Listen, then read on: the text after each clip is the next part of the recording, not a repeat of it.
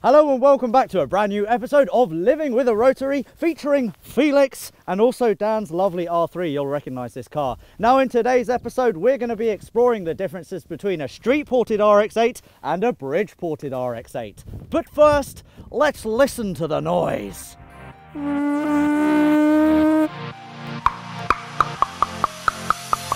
Well, not quite, because this is what we've got coming for you in today's episode.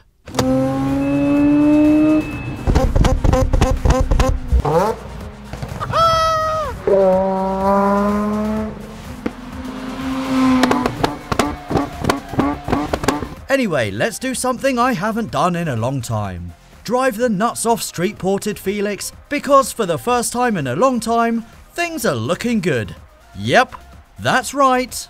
We have a working Rotary, people. I've been reading quite a few of your comments. Lots of people loving the series so much. There's a few people in the comments, oh, Rotary, what a shitbox. Oh, it's such a crap car. Why are you investing so much time and money? You don't know anything about cars, buddy. Rotaries are awesome. Felix is proof of that. Now, moving very swiftly on, I want to address the fact that this is probably one of the best cars you can buy for £5,000. Which is ropely what it's cost to get Felix to his current standard. The exact price of which I'll work out and tell you later in the series. You can probably buy a really ropey Boxster S. 350Z you can get, but there's nothing that feels this light, this agile, and it puts such a smile on your face. What's more, the RX-8 is, in my opinion, the best looking car of the bunch, especially with the addition of this new set of 18-inch bronze Rotaforce wheels. And let's not forget, it's also the only car with 4 seats. You can put actual humans behind me. I'm not talking like short people like me. I'm talking, do you reckon a Josh could fit behind me? A Josh could, no. Yeah, he's massive. He is massive, yeah. You're the same height, though. Yeah, we're the same height, yeah. Anyway. There's one elephant in the room we need to address, and that is last week's dyno failure due to a broken secondary shutter valve solenoid. Well, a few days later, I went back to Surrey Rolling Road, and as you can see, Felix's street-ported 13B is doing us very proud. Yeah! This is probably one of the best engines in the UK right now. All the tolerances are all like, oh, it feels so good. Oh, I feel so tight, but not too tight. And I'm quite loose, but not too loose, you know? I'm limbered up, ready for the gym, ready for some action, ready for some second gear, 9,000 RPM, get it in gear. Oh, that was awkward. It actually amazes me that this car is legal in the UK because it's so antisocial and it consumes so much fuel and so much oil. You might be one of the reasons it gets bad.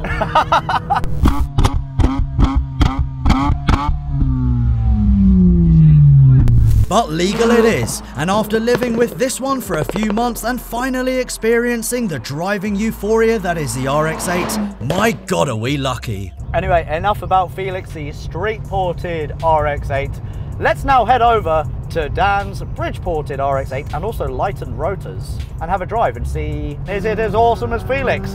I suspect so. But before I get to experience Josh's Braps, here's the main man himself to explain the differences between street-ported versus bridge-ported rotary engines and to talk us through lightened rotating assemblies as featured in Dan's car. I'd like to talk to you about the different types of porting on a Renesis engine. This iron here is completely stock, none of the ports are touched. The auxiliary port and the secondary port and the exhaust port, all completely untouched.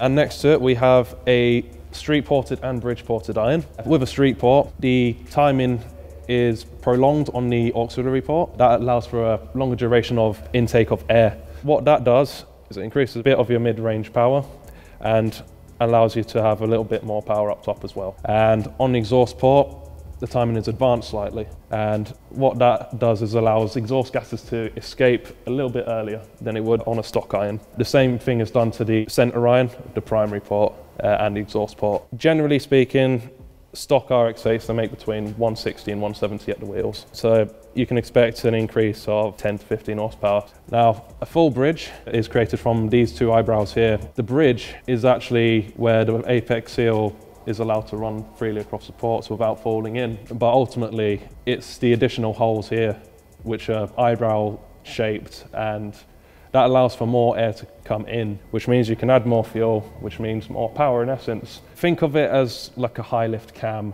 You're increasing the diameter of a hole. Peak torque is shifted further up the rev range as well, just because of that overlap induced from the porting. As a result of that, peak power is shifted a little bit more as well. Figure-wise, that can see anything from about 190 at the wheels to 215 from what we've seen on our dyno. With these ports, you're just going to get a nice steady idle up. Now, if you went balls deep into a full bridge, you'd expect an idle to be like.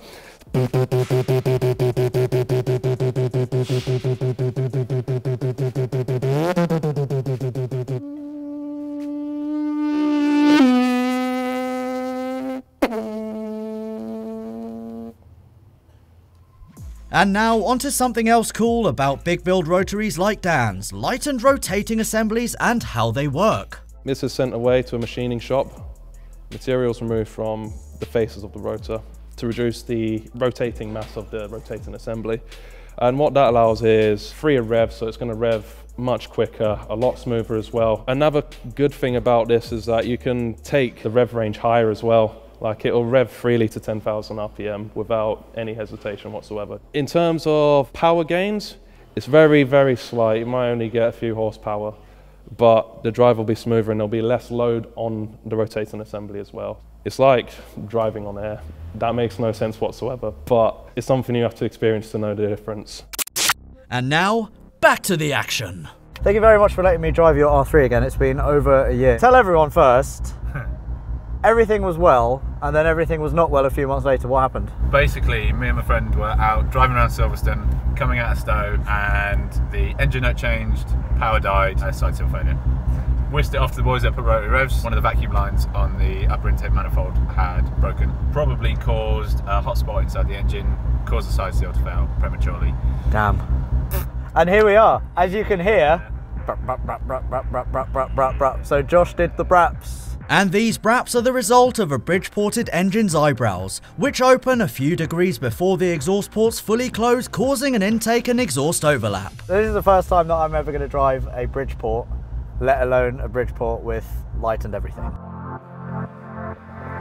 Oh wow, that already feels so much smoother. Oh, that's so good! And this is running Racing Beat 3-inch header, the dual resonated G-cat, the same cat back that you're running on Felix. Yeah! Jesus! Wow, that was 10,000 RPM. Oh yeah, it's just so much smoother, isn't it, the Bridgeport? Yeah. And because everything's lightened as well, it just picks up more quickly. Felix takes a little longer just to really get above 5,000 RPM. This is more willing. However, it doesn't feel more powerful. A normal Bridgeport without race extension, you're probably looking at maybe 215 wheel horsepower, so you're talking maybe 20 more than Felix. But with the race extension, at the moment, this is putting down 191 wheel horsepower. Josh and I are sort of trying to experiment with maybe long tube headers and other crazy stuff. The best thing about this is the In terms of driver enjoyment then, it's clear to see that an RX-8 still tops the charts. And as for the Bridgeport, this takes the Rotary to an even higher, more explosive and louder level.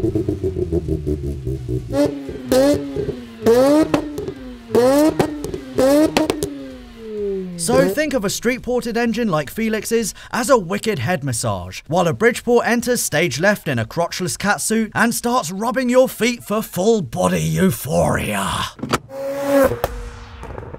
So, are you happy that you went with the Bridgeport? Are there any downsides that you know of? When you're properly on it, the fuel efficiency does go down even further. Yeah, wow. Which I didn't think I'd ever say. I mean, before Bridgeport, I managed to average 4.8, I think, around Silverstone miles per gallon. This will get you comfortably down to a 4.0. And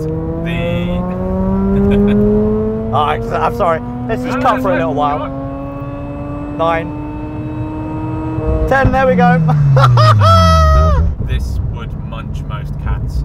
The cat is well out of the bag. Well out of the bag. I can see how it wouldn't be right for everyone. Yeah. But there's no reason that anybody who was using it for fast road or track use, I don't see why you wouldn't. there are quicker cars round corners in straight lines, or otherwise I wouldn't have one. For me though, the Streetport offers everything I'd want from a Rotary. Strong linear power, an awesome noise as standard, occasional flames, and an engine that can be economical when given a chance.